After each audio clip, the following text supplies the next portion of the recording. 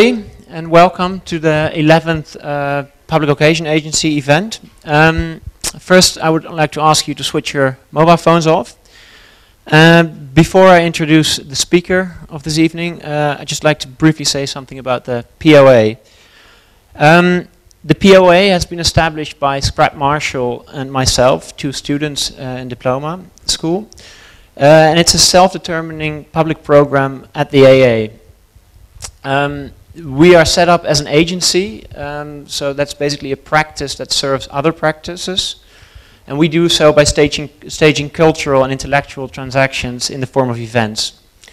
So as part of our institutional enterprise, each event is accompanied by a preview document, a kind of flyer announcing the event, and a review for which we commission an individual to basically write a text about the event.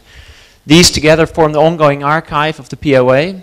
This book, Lit, available from the bookshop. This term we have 3 other events. Last Tuesday we had Noor Puripurini, who gave a very revealing talk about the role of commodities in the making of the city. Next Thursday, the graphic designers Metahaven will talk about their work and specifically about their new book, Uncorporate Identity. And on the 30th of November, we will host Arnold Rijndorp, a Dutch sociologist who will explore the city as a performance. And tonight, we are very happy to introduce to you Kai van Hasselt. Kai is the founder of Shinsekai Analysis, a research-based advisory boutique in Amsterdam. The practice is situated at the crossroads between art, economics, and urbanism. Clients ranging from architecture firms to real estate developers, cultural institutions and governments are provided with cultural intelligence and urban strategies. Kai studied economics at the University of Amsterdam and worked for a leading Dutch trend analyst from 2000 to 2003. And later, in 2006, he worked for OMA's think tank, AMO. In his lecture, Kai will employ the concept of reflexive urbanism to analyze the theory and practice of dealing with externalities in the city. Now please join me in welcoming Kai van Hasselt to the AA.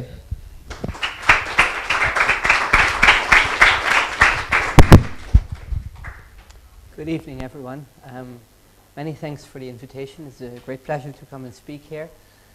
Thank you for showing up all. Is my sound well? Ah. Yeah.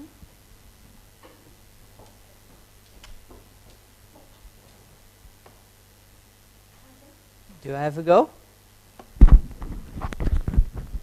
Yeah. Okay. Yes.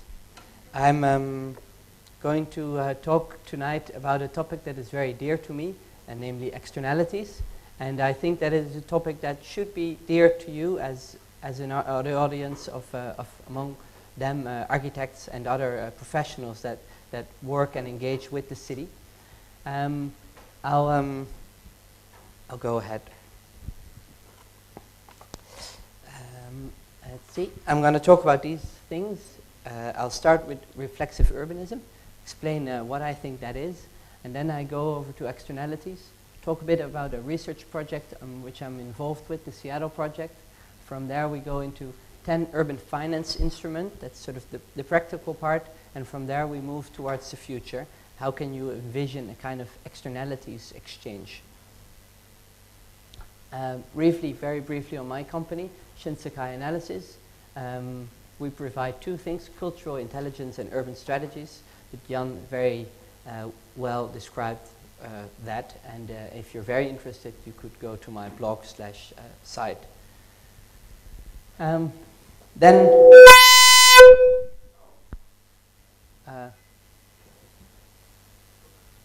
was that you or well? Then over to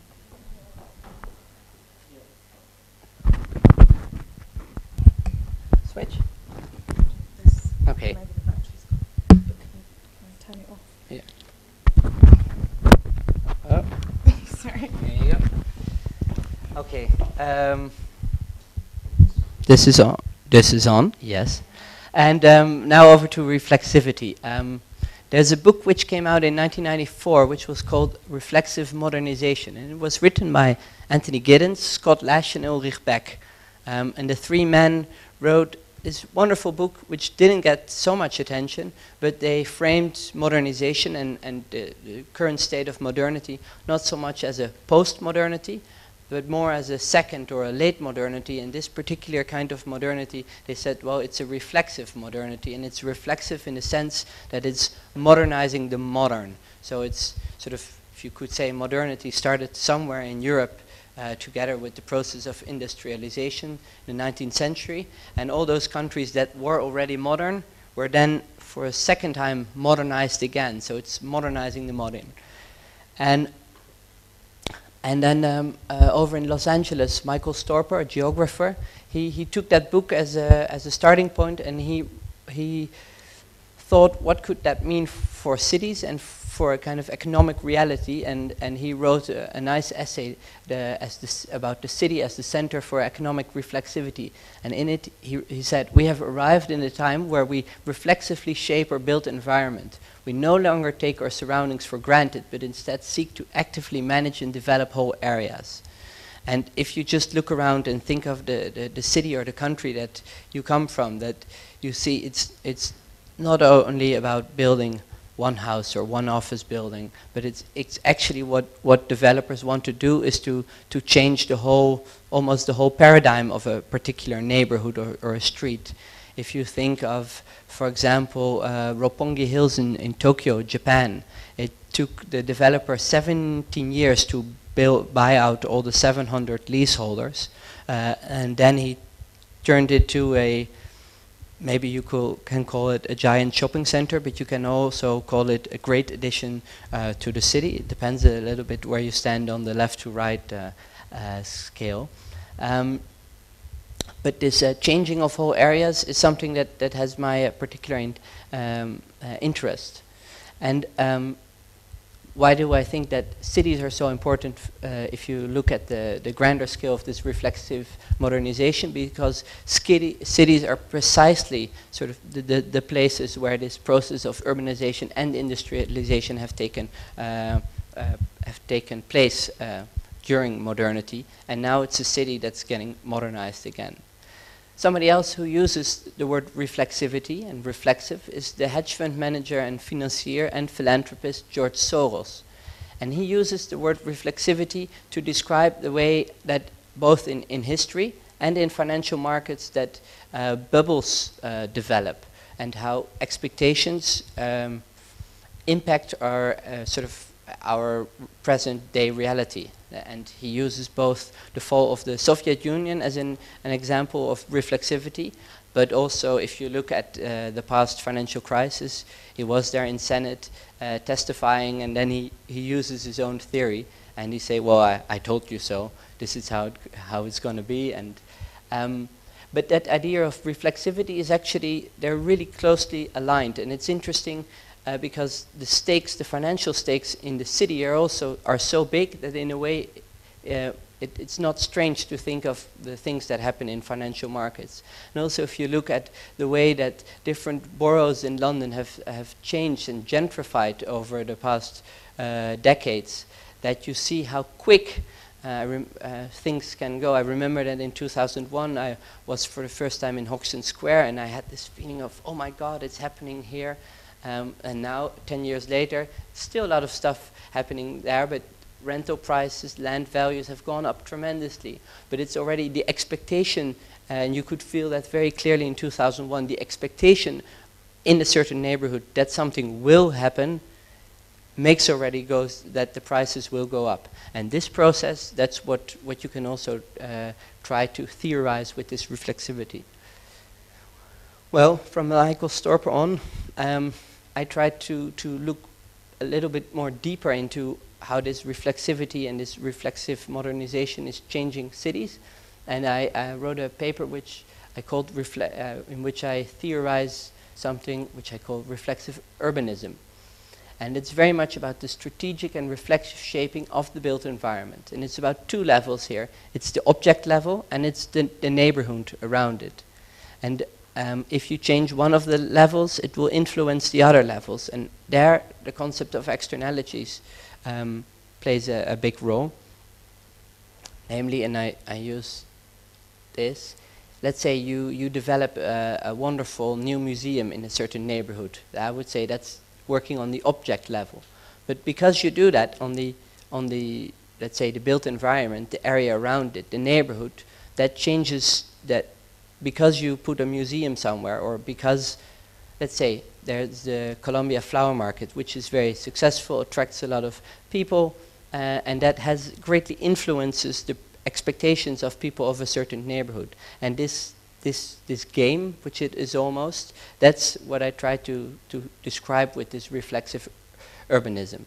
And you see that the really smart developers, and I think also the really smart architects that really strategically think about how the cities are being shaped, they focus on this. But I would also say they will not use these words probably. They will use other words, but everybody is aware that it's good to have certain very important functions, institutions in your city. That's also why the competition for such institutions, but also for events like the Olympics is so big, because these Olympics too, an event too, can make sort of create these reflexive urbanism processes.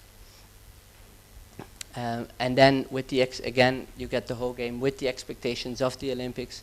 Site become more attractive. Investors go into it. It also brings, it creates this process of regeneration, but also gentrification. So it's not only good what happens, but it's powerful what happens, and therefore it should be analyzed well. Some examples of places where you see that an object and a neighborhood are being transformed. This is Battery Park City in New York. It was filled with the land that they basically dug out from where they built the World Trade Center. And over the years it has developed into a very high-end but fairly nice, attractive residential area. And what they did, what you see over here, is a small park, and they built it in the middle between all these big buildings. And they wanted to create a park, and the park is so successful that there are stories of mothers with young children that take the train 45 minutes from New Jersey to let their children play here, because there's no, they say there's no nice area in New Jersey where they can have a sort of safe, pleasant environment.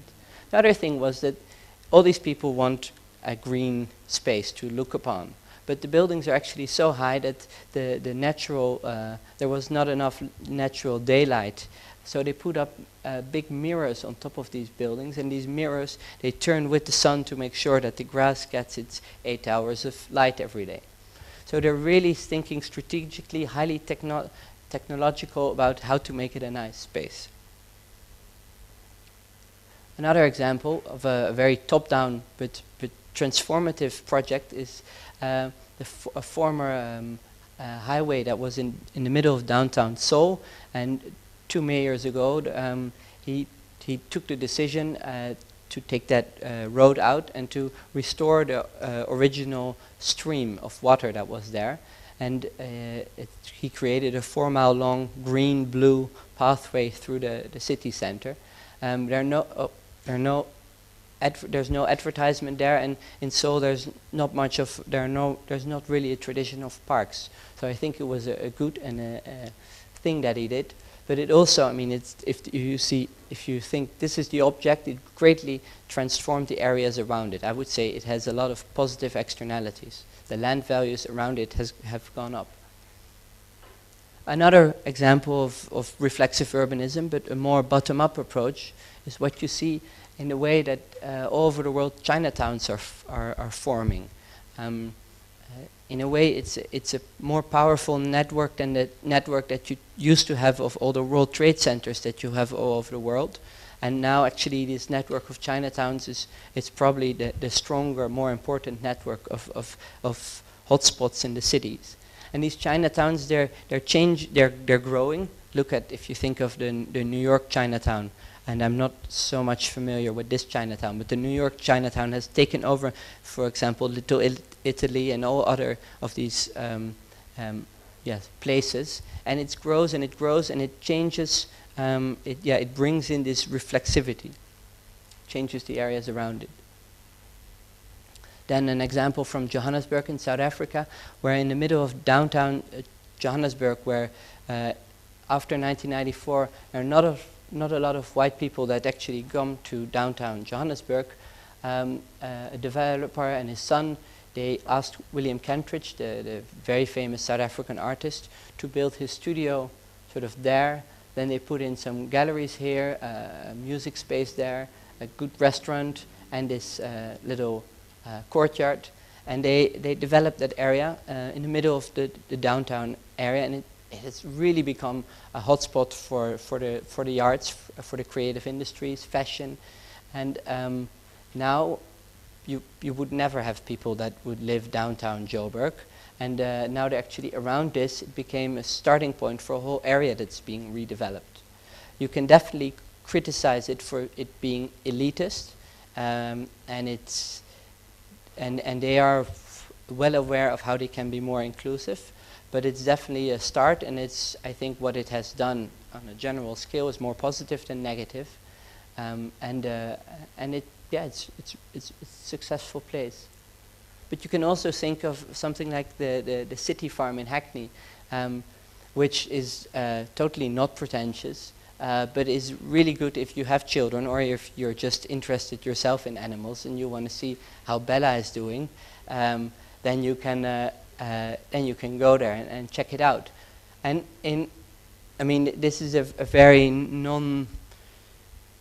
this is only very interesting for people with a particular focus. But in such ways, I remember reading an article about the Japanese school somewhere in London, and all the Japanese parents, they could pay twice the house prices of the British people that would live in that particular area because they wanted to be close to the school.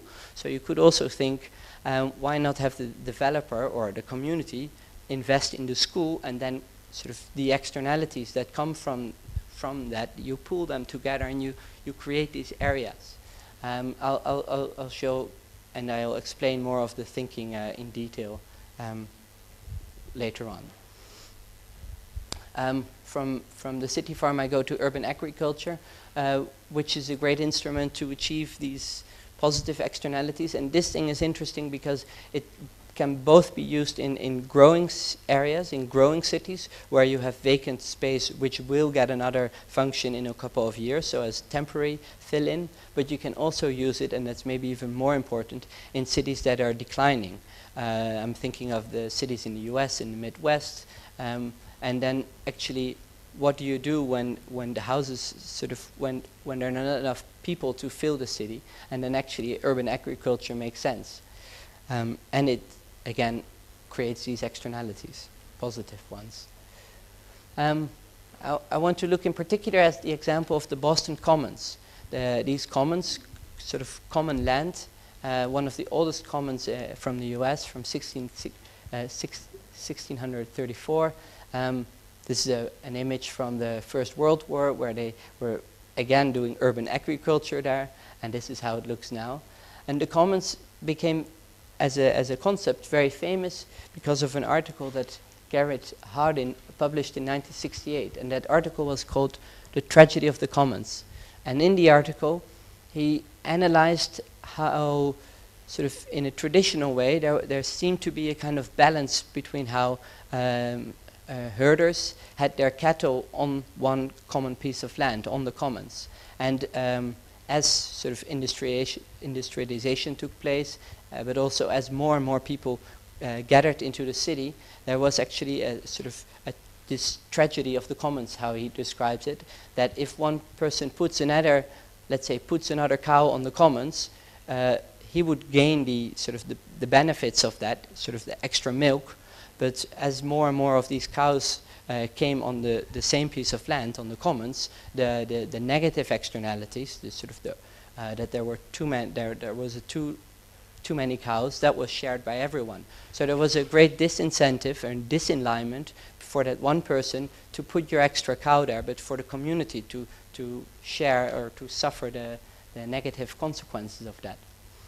And before that, there was already the famous Chief Seattle, a tribal, Indian tribal leader in the US, who famously said, but how can you buy or sell the sky, the land? The idea is strange to us. If we do not own the freshness of the air and the sparkle of the water, how can you buy them? And this is a 1970s movie text of somebody who thought that he would probably have said that. So this is not really accurate. But it's the closest what I could find of him. And now, last year, Elinor Ostrom won the Nobel Prize for her groundbreaking work on what is sort of how you have to manage this problem of the commons. Not just as a theoretical piece, because Garrett's Hardin piece was very much on a theoretical level, but also a lot in practice. So how do we deal with biodiversity? How do we deal with our forests, with our oceans, with overfishing? And she analyzed how the role that property rights and in effect the institutional order, sort of the laws we have in place, that they play such a huge part in providing the right governance of these common pool resources. So, and it was really good, I think, that somebody in economics won the Nobel Prize, and that there was this acknowledgement that you have to put all the economic thinking not just in sort of what price should an option be, but also in how do we deal with the common pool resources with our common goods.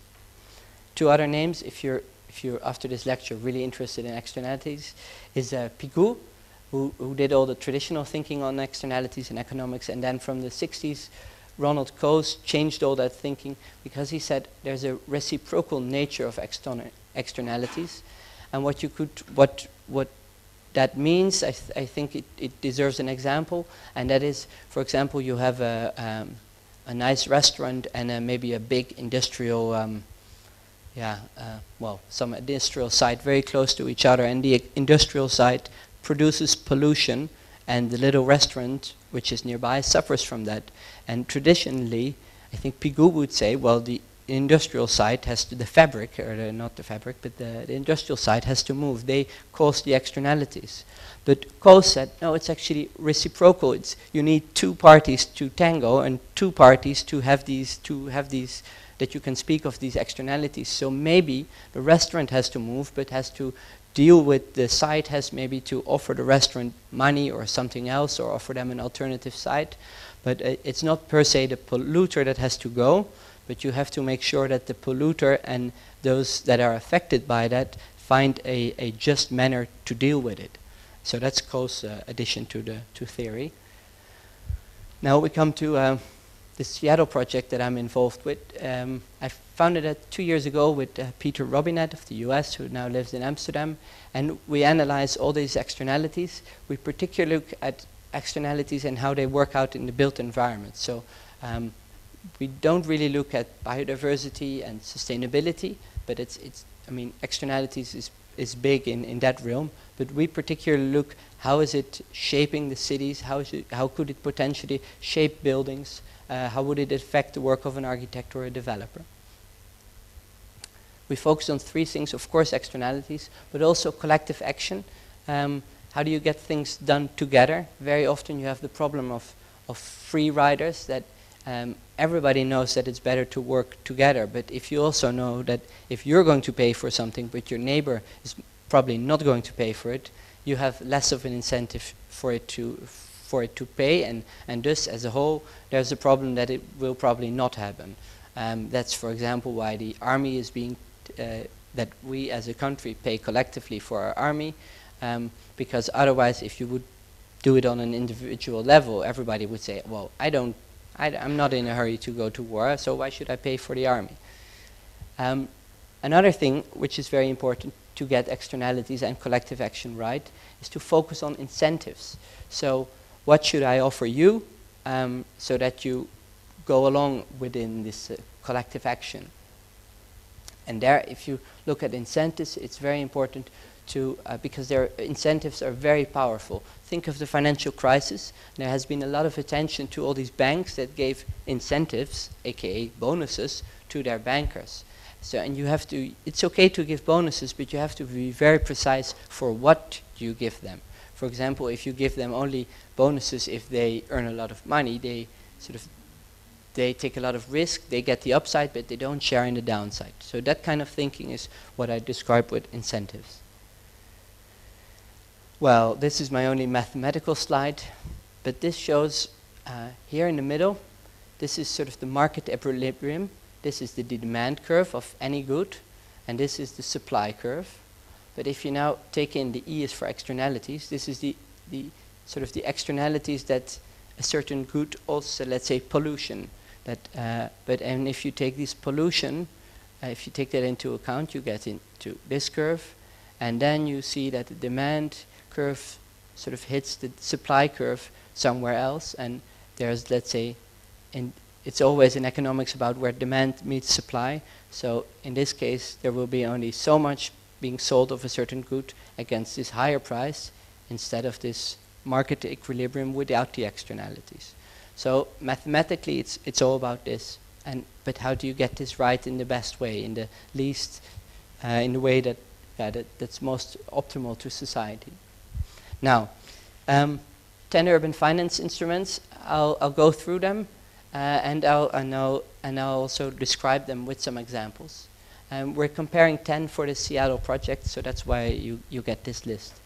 The first is business improvement districts. It's something very deeply rooted in Anglo-Saxon capitalist sort of market liberal culture, founded in the US and Canada, but also I think quite a lot now in the UK, and even in the Netherlands they're now starting to experiment with this. And the whole idea is that you have, it's all about the collective action. So for example, in Chinatown, here in London, which is, you have a legal mechanism to raise funds. So everybody that has a piece of real estate there or as a shop has to pay an extra tax, but it doesn't go to a government, it goes to the BID. And the BID organizes all kind of collective activities, or cleaning or security or services or marketing for this area.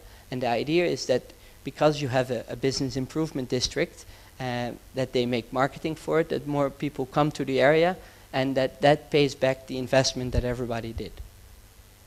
A good example is also Bryant Park in New York City, which was very run down.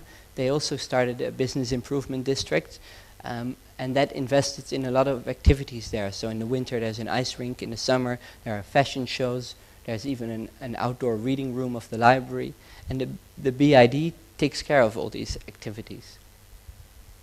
But you also have something which is called tax incremental financing, and what that is that a city, let's say there's a rundown neighborhood, and the city says, we don't have money to invest in all the public infrastructure, and that needs to be there, but we make a bond of all the income, the tax income that we expect to get there over, let's say, 10 or 20 years. And then so you take 20 years of tax revenue on a specific place, you make a bond of that, and with that money, the city invests in that area, but it also promises developers that they will not raise the tax during that period. So developers actually have an incentive to invest there, because if they also privately invest in, let's say, a new building, the value that goes up, they don't have to pay the extra tax for the fact that they made it nicer there. So that's nice to private property owners, but it's bad for the city, because in a way it gives away all the upside of a certain development in an area. So this is a tricky one. And thirdly is something called land banks. And a land bank is when you get a lot of private or public and private organizations, developers that collectively buy up land in a specific area, and they all put it together in a land bank. And that's a way actually of making sure that you can operate better collectively. You can also say that there's less competition, because there's one entity that buys up all the pieces in an area.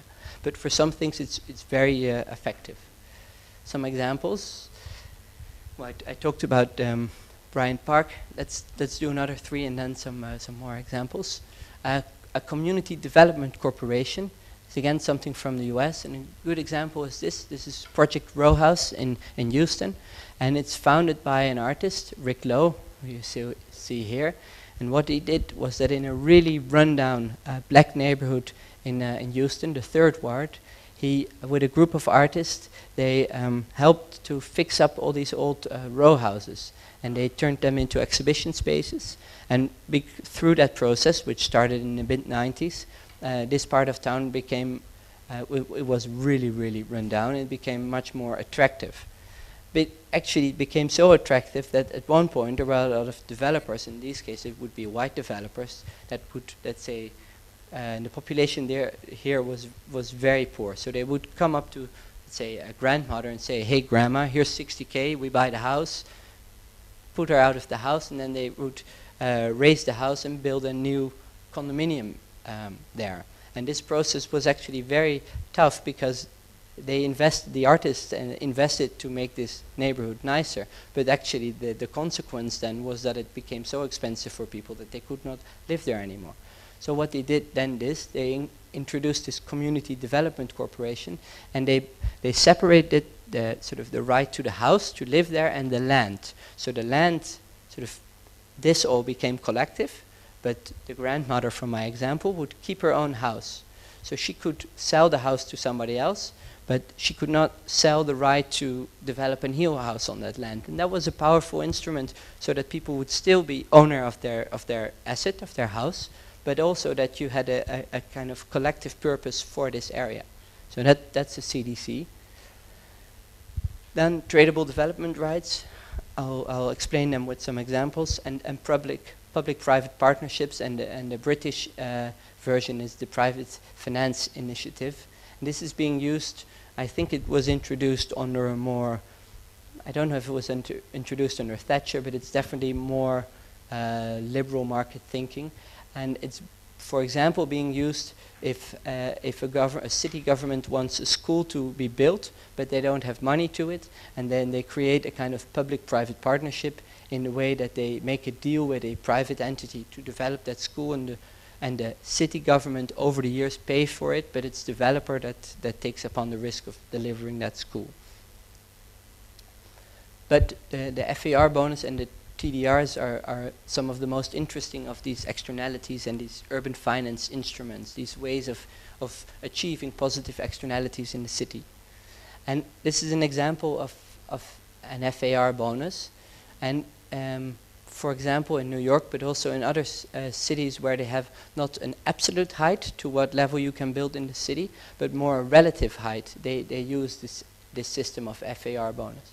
So for example, if you have this plot and the FAR bonus is, or the FAR that you're allowed to build is 100%, you have the choice that either you build one level on the whole floor, or you build, let's say, this all, turn it into a park, and then you put the the 75% of the land that you don't use, you can go up into the air.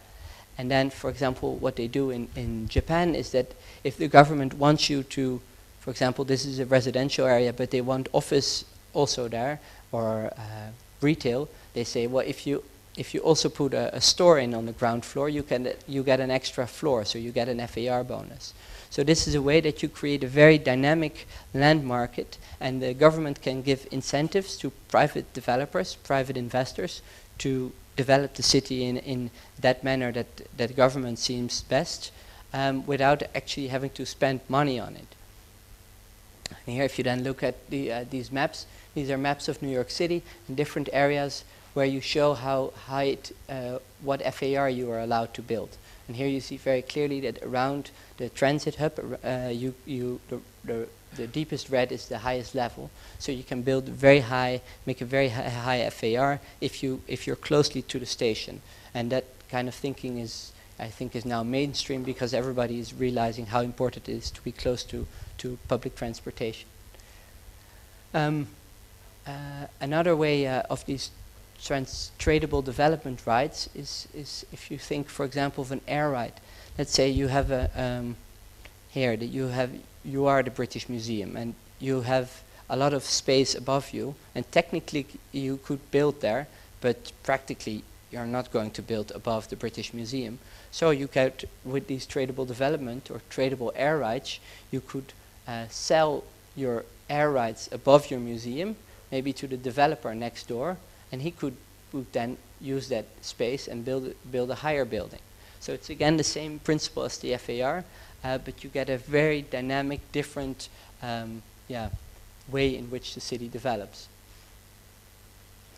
The High Line in New York, very successfully, was built with a very smart system of exchanging all these kind of rights. There were hundreds of people who had land or buildings that were located along the High Line, and they exchanged all these land rights so that the High Line could actually be developed in the way it has now. And this is from a PhD of a Dutch lawyer, and she looks at, well, industrial estates, not very sexy, but actually crucially to get it right, because in the Netherlands there are far too many industrial estates, so all these places with light industrial areas. Every municipality wanted one, and now they're all derelict, they look bad, but actually they're so bad that it's cheaper often to build a new one in another municipality than to fix the existing one up. So you have enormous sort of negative market outcome. That was the free market. Everybody could build one. And what she analyzed is that you have to do something about it, but you can sort of intervene within the existing institutional order, or you can restructure the existing institutional order. And as I said earlier about what the Nobel Prize winner did, she did all the research about how important laws are in getting this right. She looked at that very often if you restructure the institutional order, you get to actually price these externalities. But within the existing order, it's not possible to do this externalities pricing. So you really have to rethink the system. And then you can get things a lot better if you price in the externalities of, for example, not or leaving one of these industrial estates. Then value capture finance and special government entities. In value capture finance, I like to take two examples to explain it. Value capture finance is when you, let's say as the city government, you invest in, for example, the extension of the Jubilee line. Costs really a lot of money, costs billions of pounds, but actually all along those new stops, the land increased also billions of pounds. But the problem was, in this case for the UK government, that they had to put in the investment for the Jubilee line, yet the private, and because in most cases it was private property owners and investors that had the land rights, they got all the upside, but the government had to do all the work. And value capture finance is a way of capturing some of the value that they create. So in this case it would be, you would say like, okay, we want to build a subway line here or a metro stop, but we're going to share, we're going to sort of, we do the investments, but we want to tax to take a part of the upside that we create. So it's actually a way of sharing the cost, but also of the upside between the public and the private. And I think this is an important thing. And I'll show you why it's important. This is an article from September from a blog in New York, Market Urbanism.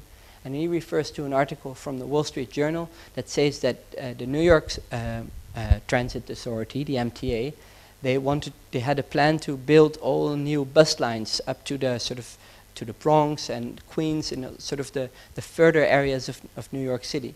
And actually the MTA didn't have money, so they cancelled the project. And now the Wall Street Journal found out that there were a lot of flats, apartments, close to those proposed metro sort of bus stops that lost really a lot of money in value. The value dropped by as much as 20%. And in the existing system, so there's no way that the MTA takes into consideration the loss that is on the hand of the people that own those properties. But actually, if you could share, if those people that had the properties, if they would co-invest in that bus line, it would be much, much better, both for the people that had the flats and good access into the city, but also a way for the MTA to build that subway line. And I think that if you look now to the present situation where you have a conservative government, which is really slashing a lot of services, not just in the UK, but same thing in unfortunately, a lot of European cities, continental European cities too, that government says, yes, we don't have the money, that's perfectly true, but actually, if you take in considerations all these externalities that such a public transportation service costs, if you take them into the calculation, you come to a different conclusion. Actually, you should have built that metro line or that bus line. Another way of this value capture finance is a rural example. There's something in the Netherlands called the landscape auction, and that's where very touristic areas near Nijmegen, the farmers are actually the persons that have the land, and there are thousands of tourists that go there every weekend to bike there because it's so beautiful. But who get the upside of all those tourists? Those are the restaurants and the hotels, but not the farmers who make the land beautiful. So what did they do with this landscape auction? They auctioned for 10 years, sort of the maintenance costs of keeping that land beautiful, and they auctioned it off among the local community, among the stakeholders. And in a way, because they got the externalities of it, the tourists, they also pay now for the maintenance of that land. So this is another way of sharing the costs and the benefits. Last two examples, usage pricing and microfinance. Usage pricing is among others, you see it in Singapore. They have this system of electronic road pricing, and if you go, depending on the time, if you go along this road, you have to pay a certain fee. Well, in London, you also have congestion charging. Congestion charging. I think in London, it doesn't matter if you go there early in the day, or it's just a lot of money every time you pass. But in Singapore, they actually have a system that decides sort of now, if this is the only car on the road, probably pays nothing or very little. But if there were hundreds of others around you, you pay a lot. And that's exactly to price in this principle of the externalities of you being on the road here now are low, but they're very high if there are 100 cars in the all there together. So this usage pricing, if you do it well, you give an incentive to people to use the road when they cause the least problems to others. And then the microfinance examples, which I think are very interesting, especially for newly urbanizing areas and to countries in the global south. That you have, for example, now is an organization in Kenya that sells rain insurance. So farmers can buy kind of, and this is a micro insurance, so it's very little value, but they insure themselves against the cost that there's too little or too much rain. But you also have another example of microfinance where they financed for people to buy beehives. And the beehives, they pay the loan back with the honey that they get from the beehive. But the cross-pollination of an area that the bees create there, those are the externalities, that is shared by all. So again, it's a micro scheme, but somebody there's an economic transaction. You borrow money to have that beehive, you pay it back with your honey, and sort of the commons, the land around it, the flowers there, they profit from all the bees doing the cross-pollination. So these also not in the city, not in the sort of the liberal markets, the sophisticated stuff, but also in these new countries that develop rapidly and urbanize. There is, I think, this part is very interesting there. We analyzed all these 10 instruments and we compared them. We looked what kind of incentives are actually involved here, but more importantly, how liberal or how regulated does the environment need to be for such a thing to work. And at the same time, if you look at all these 10, how public or how private is it actually? And here there's not much of a correlation, but there are some things that are remarkable if you compare them. And here you see a very strong correlation. And here we looked at how urban or how rural is oftenly does the work in, and how much is it something which only works in the developed world versus would it also work in the developing world. And there you see the strong correlation between urban and developed and developing and rural. And lastly, also importantly, we looked how vulnerable is it to corruption, because if you look to all these, to the developing world, you want to make sure that they are not too vulnerable for corruption. Now let me come to the conclusions. I think the most remarkable thing is that things that require liberal regimes require government. So the things that I showed you that were, let's say, most capitalistic, most with their origins in the US, and sort of in a way they're anti-government, but actually they're so sophisticated as an externality scheme, as an urban finance instrument, that they can only exist if you have that government that makes sure, that creates those laws, that institutional order again. And I think this is interesting because it's, in a way, it's counterintuitive, that exactly the things that require a liberal regime require government. And that's sort of what you see in a way in this. So the very liberal ones are also the most private ones. On the other hand, things that occur in illiberal regimes are either the result of the government or by completely bypassing it. And I don't know which. That's probably the example of that. Well, what we think is interesting to further research is how these things work out in the urban versus rural world, developed world versus developing, but also, well, we'd like to focus it on sub-Saharan Africa. Does it make sense, like the example with the beehives? What kind of things work there? I presented it 2 months ago in Nairobi at a planning conference, and I did get some feedback about that, so that was interesting. So far for the UFIs, but how can these externalities actually go mainstream? Because I showed the mechanism, I showed the theory, some of the theory, there's much more there, but actually you need markets, and mainstream is markets, and there are a lot of market innovations nowadays. For example, this side is an auction of World of Warcraft, and in a lot of these multiplayer games you have very good working, sophisticated auctions where people are perfectly well capable of placing a price, a real monetary price, value, on something which is totally virtual. And maybe in such a way you could also think of, it's very difficult for each of us to think, well, what's it worth to me that I have access to a park or another positive externality, or that factory moves away, or how much should the factory pay me to move away and to find a new spot? But if there are a lot of players in a game or in the city, you're able to, I think, to create these externality values, to put a price on it. Another example of pricing expectations that we have is the Hollywood Stock Exchange. It's somewhere between a game and a real stock exchange. It's in existence for over 10 years now, and you can actually buy shares in movies, or you can buy bonds in actors, and you can trade them with each other. And actually, it has become so influential that now the big studios, they look at the Hollywood Stock Exchange, because it actually, what the value of these bonds gives a very good prediction of how successful a certain movie will be. So you can test it.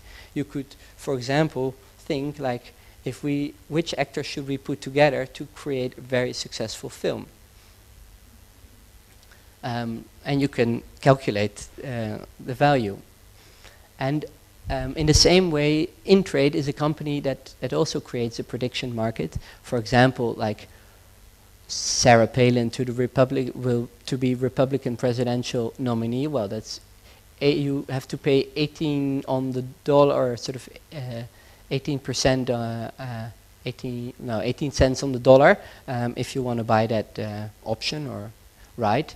But you can also buy, and that's not so likely to happen this year apparently, the chance of the USA and or Israel to execute an overt airstrike against Iran by the end of the year. That's 3%. So that's low. And the Republican Party candidate to win is even lower, luckily, but I think that it's probably a lot of Democrats that have been buying these shares to, or sell them to make it look more negative. But in this way, you can, and now I come back to Soros and its reflexivity and its expectations. It's a way of sort of trading those expectations, of making those expectations real. And I think those expectations of what the city will be, that you can bridge, sort of make a bridge in your mind to the role that externalities play in the city. The founders of eFlux, the art newsletter, came up recently with something which is called Time Bank, and it's a platform where groups and individuals can pool and trade time and skills, bypassing money as a measure of value. If this becomes very successful, this Time Bank, it will just be the new currency, but it's still very good that they sort of try to monetize, and in the same way I was talking with the externalities, they try to work with this collective action, and but they go at it via social capital. That's the way that they play it. And here I show an example from the Chicago Climate Exchange, because here you can actually trade externalities, but you also see it has gone totally flat. This is a negative externality that you can trade here. It's namely, it's the right to pollute. It's the right to produce carbon. And what happened here is that there was always the thought it was not yet an obligation there, but there was always the thought that the US government would make it obligatory to trade these carbon. And when this happened, everybody knew that it's not going to happen anymore. But it's also an example that you need a reliable government to have these functioning externalities markets. And I think that these functioning externalities markets are important because they give more an incentive, especially to do good things in the city. And normally you would, let's say you create a park, or let's say maybe even that you have a big garden, a really big garden, and you open it up to other people to enter it. And with these externalities you could somehow you could price that, but now there's almost no way to let's say with the audience, with everybody here, to put a value on that externality, and that's why we're thinking along this line of, okay, it's important to get a price on it. And Chief Seattle said, who owns the land? And actually now there's a lot of people who own the land, but still it's important to provide these common goods. He was right in that. And markets are still the most effective way of allocating scarce goods. So probably go with the markets instead of sort of go around the markets, but make the markets include externalities. So maybe once you have an externalities exchange where you can buy, for example, you could invest in air rights without actually owning the building. You could invest, for example, in the air above the British Museum. And you could then trade that versus the air above the Frick collection. And now coming back to the commons. What is the status of the commons? I mentioned a number of things. I think markets are still the most effective mechanism to allocate scarce resources. Those incentives are very, very powerful. We've seen that during the crisis. But you could also use those those incentives for good. First, a lot of goods or things used to be common because we couldn't actually measure them. They could not be monitored. In many cases, we can now, thanks to technology, and now so we can take better care of it. There I refer back to the work of the Nobel Prize winner on how you deal with the oceans, which her thinking is about biodiversity. I think we should focus. People within this sort of who practice in the city have to focus it on the built environment. You need a trustworthy government to create a framework for such markets. Otherwise, you get this, and at the same time, it should not only be the government that actually deals with these things. In the case of, for example, the Jubilee Line, all these infrastructure investments, the government doesn't have the money to do it.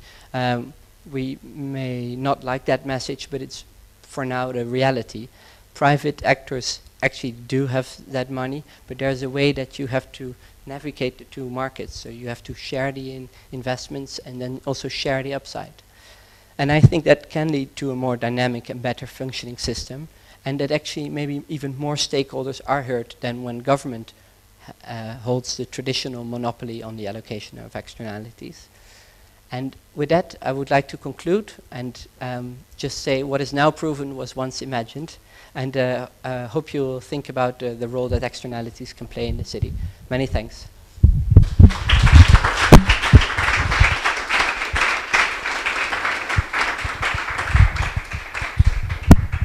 Kai, thank you for this wonderfully structured talk. It's extremely insightful.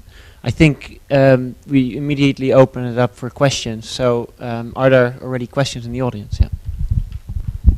Yeah, hi. I like your talk about this entire reciprocal way in terms of developing and managing a city. So I guess another good example would be like in Paris, where JCDecaux sponsors the infrastructure for the cycling system in return for all the advertising rights. So I was just thinking, since the majority of us are architecture students or architects, so what can we actually do beyond like simply designing the aesthetics of the building and creating the image of a new type of lifestyle where we see in the case of corporate campuses from Novartis to Amsterdam Zuidas. So like based on experience and consulting experience with architectural firm, can we play a more active role in engaging these externalities games, or are we just subjected to purely design? Yeah. No, I think you can, and definitely you should. A very market-driven example is, for example, in Chicago, where if you if your building goes up and then you leave sort of the how do you pronounce it? If the building goes, if you leave space open, sort of your building goes back a little bit, so that you allow for the sunlight to enter the street, you actually get that FAR, the FAR bonus. So it's in a way, but this is very practical. It's about optimizing actually the sort of making different building shapes. But I think much more that as architects they should also be. I think they would be the most inventive. Also architects of these kind of systems. So it would be very interesting to get, how do you say that? I think that that if the profession of architects could also sort of put their intelligence and their research into what are actually the things that hold the greatest externalities, that have the greatest sort of good externalities for the cities, that in their research of what are then the most important things, that they can also play a large role there, and that there's always sort of, space is always a limited resource, so you always need insightful thinking on how to optimize that. So the pressures that you have when you deal with these externalities, I think is much more than just aesthetics, but there's a real role for architects to deal with it. But it will also be together with people that think more from the financial side, because finance is still so much the language in which we describe these principles.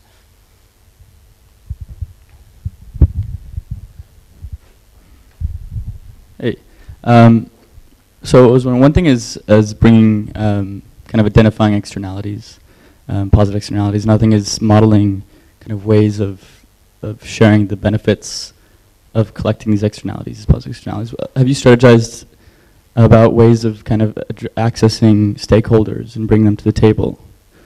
Because you mentioned at the end that a stable government is obviously an important factor in that, but actually convincing people that it's in their interest to cooperate is a whole other issue into itself. So I was wondering if you dealt with that at all.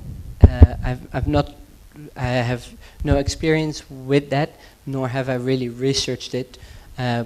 But I imagine it will be a big world, and there's a lot to be gained there. Maybe you could look at the way that planners are actually so much now involved with getting the communities involved, sort of that it's not just top-down planning anymore, but it's very much more what do you want in your neighborhood, and this more bottom-up approach is, if you connect that to this kind of thinking, that would be at least a better way than just the top-down planning, because then the government or the planner has the monopoly on how to allocate these externalities, and that's exactly what we don't want.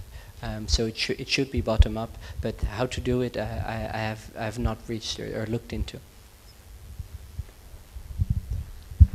Could you tell a little bit more about your clients? So who would hire you to use your body of research? Are the institutions or my sort of this stuff what I spoke about today, or sort of what I do in my for money? I guess for money, and maybe how what you talked about today is okay. Well, I hope that I get clients that want to do this, I think it would be developers and maybe some architects. What I do is, for example, in 2007, I worked with Martha Schwartz, the US landscape architect, and Foster and Architectonica. They had there was a project, sort of a competition for a new site in front of the coast of Monaco, and they were all researching: is it possible? How should it look? And then Martha Schwartz approached me and said, "Well, can you look to the concept? What can we do there that would make it actually nice to live there?" So I called with a lot of Monegasque people. Okay, what's interesting to you? Well, that it's fiscally friendly is interesting to them, but also, and then there was one crucial person, and that was namely the Diaghilev, the Russian impresario of the Ballet de Russe, and for a long time he was based in Monaco, and he's crucial both to understand European culture, but also he's crucial to the Russians. And the Russians are probably group of buyers that you want in Monaco.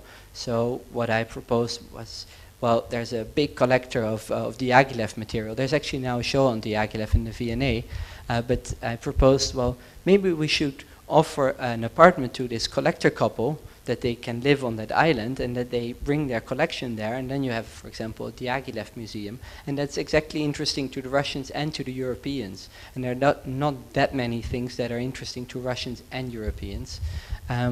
That's one case. That's all pre sort of bubble bursting.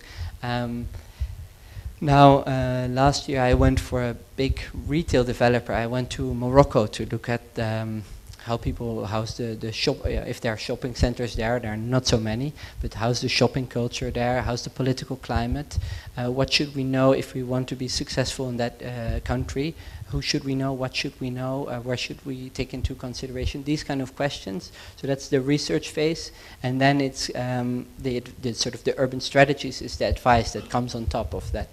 So if this is a situation, we should well, what was in Morocco, I don't have a clear example like the Diaghilev, but that's the kind of work that I do. Are there more questions from the room? No? Well, I think perhaps we continue the conversation with a beer in the bar. I would like to thank the audience for coming, and especially a warm thank you to Kai. It was wonderful. Thank you.